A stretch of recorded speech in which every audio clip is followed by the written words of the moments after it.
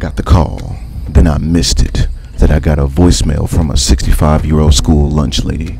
How do I know her age? She left me a 5-hour voicemail.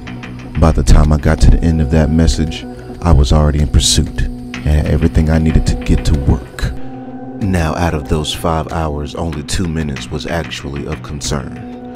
And out of that 2 minutes, she spent a whole 30 seconds just apologizing for whispering because she was still at work.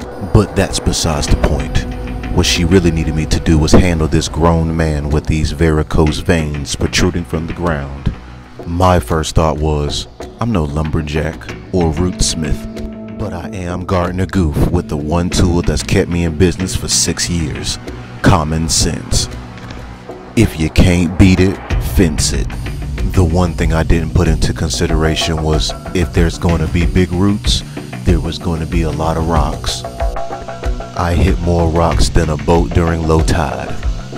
Then I caught Mama Bear slipping in her natural element. Food, water, shade, and another future baby girl on the way. Part 1 to a simple fence build is in the works. Just know we got everything we needed to do today done, but on the next episode, I'm gonna have to enlist all of my little ones.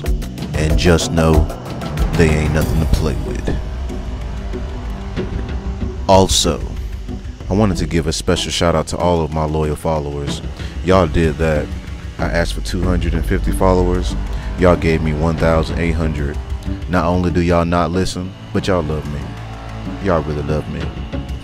But since I have your attention, I'm really not gonna post that Who's That Plant episode until I can get at least 10 people to get the correct answer.